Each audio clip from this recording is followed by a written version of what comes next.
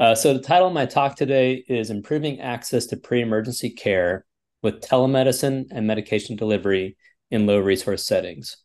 And as mentioned, my name is Eric Nelson. I'm a principal investigator at the University of Florida. And my colleague is Molly Klarman, who's the director of MotoMeds in Haiti, and she resides on the island of Hispaniola. This work is supported largely over the last 6-7 years by the United States National Institutes of Health, and I do not have disclosures to make today. So our challenge is, how do we provide a child like this early access to high quality pre-emergency care to avert an emergency? To get at this question, we conducted a needs assessment in 2018 and 2019 in Haiti, and this was done in the form of a healthcare network analysis. And what we found was that families face barriers accessing their intended provider, and those barriers are poverty, geographic isolation, and off-hours declaration of illness. When that happens, households pivot to seek care from a non-conventional provider or stay at home, and those illnesses might progress to an emergency, which forces them to ultimately seek care at the hospital, which poses many costs and complications to that. So this exposed an opportunity, which was, how might we bypass these barriers with some sort of innovative solution to link the household to their intended, in this case, more conventional provider. We reflected on our journeys, and for me, this comes from the field of cholera, which is, we felt like whatever solution we worked on must address barriers during acute crisis. The gentleman shown in Bangladesh in 2006, the gentleman in Haiti, in Zimbabwe in 2008, and the father-son pair here in Cité Soleil in 2010 all have a common story, which is they got sick at home, off hours, didn't have access to consult, and also didn't have access to oral rehydration solution. Had they had those two elements, they would likely have averted developing shock and requiring more advanced resuscitation. We also felt that the solution must address barriers during chronic crisis. And as shown by the mother on the far left, she lives a life of extreme poverty, and there faces many barriers every day, in her life experience. And so we took her story and did design work both in Bangladesh and in Haiti, worked with community pharmacists, and after a fair amount of design work over a few years, landed on this idea of nighttime pharmacy delivery service, as shown right in now an aged picture, which brought us to this idea of a marriage, which was a marriage of telemedicine, where you can seek knowledge in mind, and then medication delivery, and so that you have something in hand. And we proposed that this would be a bypass over the barriers that I mentioned. And this takes us to today's talk, which is an introduction to this concept called MotoMeds. And I should say that MotoMeds is not a company, it's not an entity, it's the brand by which we put forward this idea of telemedicine and medication delivery. And this is the very first group of drivers that we hired. So we began this initiative with a strategic plan. And that plan was really framed around a guiding hypothesis, which is that when resources are limited, morbidity and mortality can be effectively reduced at lower cost by facilitating early access to pre-emergency care compared to late access to emergency care alone, especially at night. We framed this work around a series of clinical studies called the Improving Nighttime Access to Care and Treatment Studies, or ENACT. ENACT 1 was the needs assessment I briefly mentioned. ENACT 2 was a pre-pilot of a MotoMeds prototype for safety, feasibility, and desirability. And ENACT 3 was a pilot of the scaled MotoMeds model for safety, feasibility, and desirability. And lastly, ENACT 4 is an ongoing study of a scaled MotoMeds deployment with digital clinical decision support software added on in a pre-post study design. So in the pre-pilot, I want you to conceptualize this image shown in the upper part of the slide, in which the classical model is one in which ambulances go to households, identify patients, and bring them to centralized resources. In our situation, we're using the same road, but we're operating in the reverse direction, in which we're taking centralized resources out to households and then making a critical clinical decision, which is triage of mild, moderate, severe. And if the case is mild or moderate, we're determining, can that case be managed, in this case, overnight, without seeking more advanced care. So in this first pilot, in terms of feasibility and desirability, one element was seeing if we can deliver medications in less than 2 hours for pre-emergency cases, something we call the silver 2 hours. From a safety perspective, are the call center assessments accurate compared to in-person assessments as the gold standard? And this is really important because we're working on flip phones where we don't have video and we don't have great connectivity. So we have to make sure that what we hear on the phone is actually what we would see at the bedside. The general workflow of MotoMeds is as follows. We focus on children 10 years of age and younger. Families with sick children call our service from 6 p.m. to 5 in the morning. At the call center, we've adapted the IMCI guidelines. We screen cases for danger signs. Those red cases bypass us and go to a higher level of hospital level care.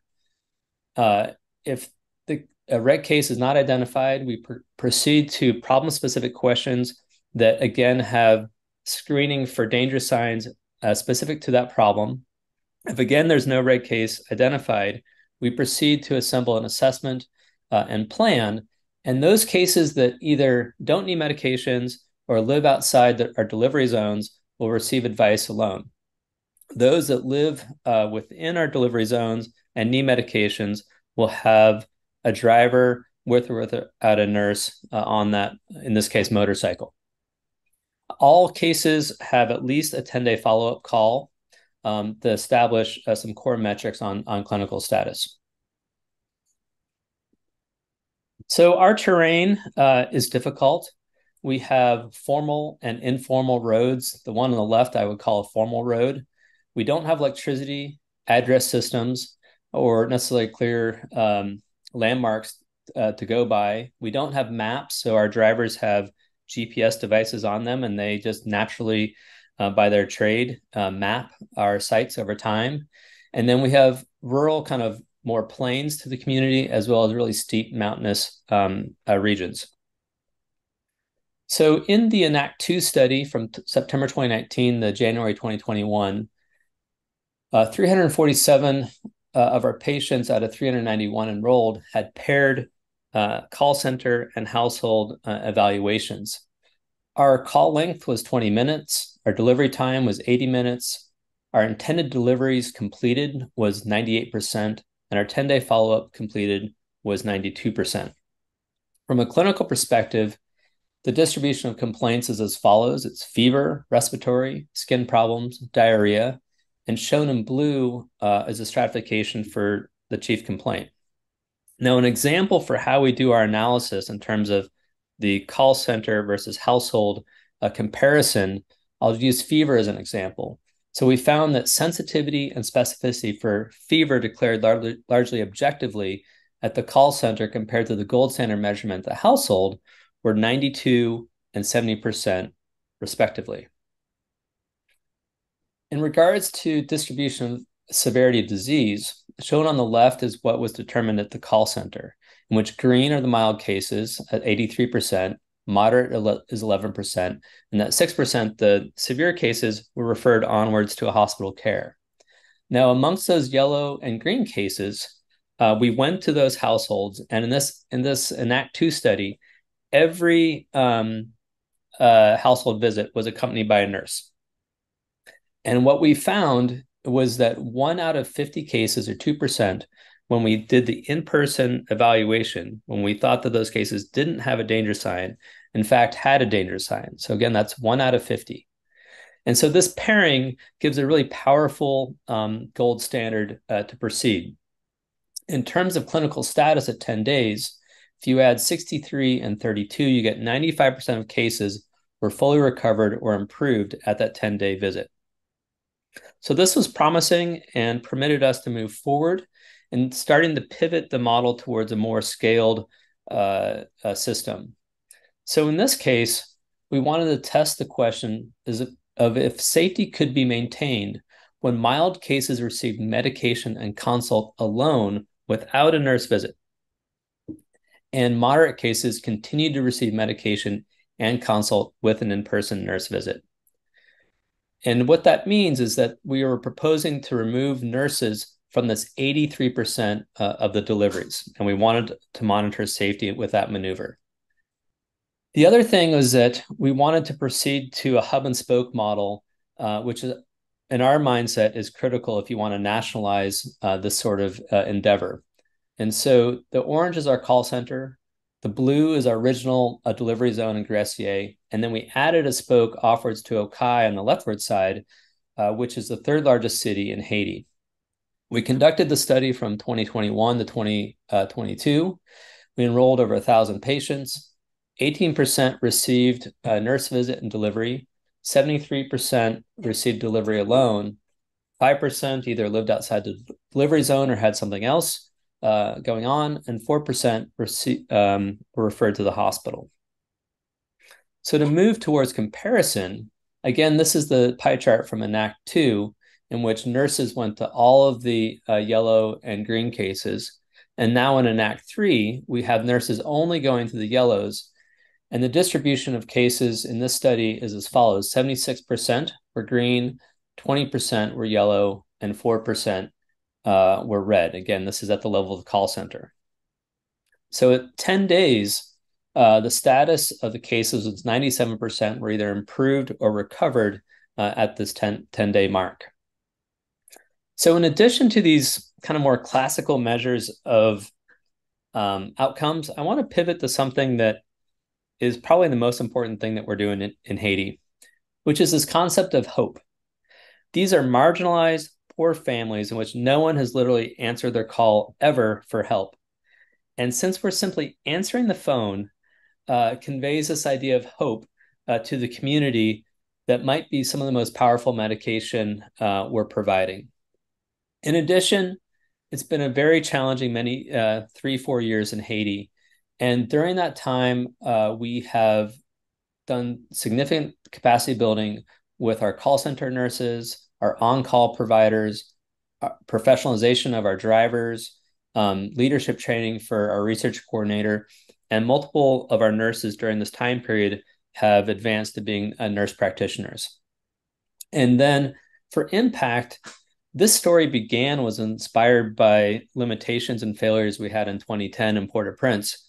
And what's been gratifying for myself is really that what we're doing was inspired by cholera response, but really the impact expands beyond cholera and diarrheal disease, and also expands beyond that period of acute crisis when you start to pivot into chronic crisis.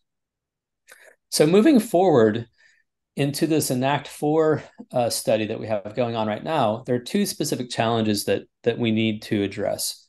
One of which is, how do you scale safely? And this is a drone image I took of Okai, and the city's off in the distance there. And the second one is, how do we scale efficiently?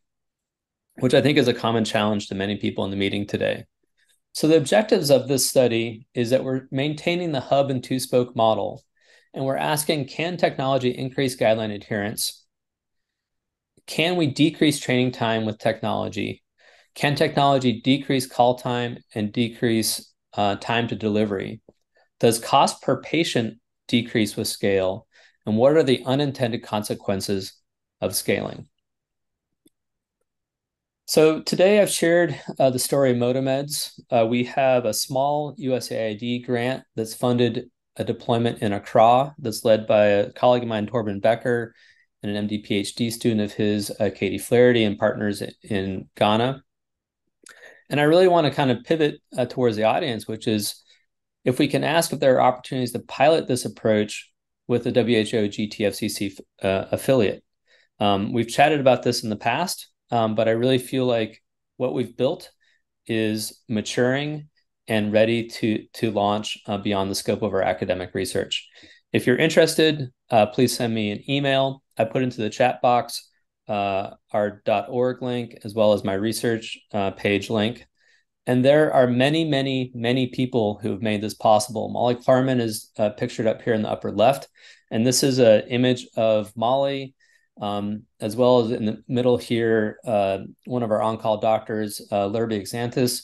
Both of them in this moment are teaching the cholera outbreak training and shigellosis program, the COTS program, at the College of Medicine in Port-au-Prince. So they are engaged in the cholera field as well. And then this is Yuseline Kajuzma, who's our head nurse who runs the daily operations in Haiti.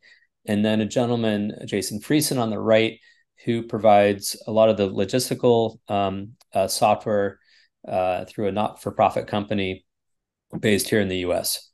And I also want to mention a gentleman, Ben Brentz, at the University of Utah. And he and I and other engineers are building software to help give a prediction on, based on the case data, what are the probabilities a patient has green, yellow, or red severity levels. So thank you for your time. I'd be happy to answer questions during the session.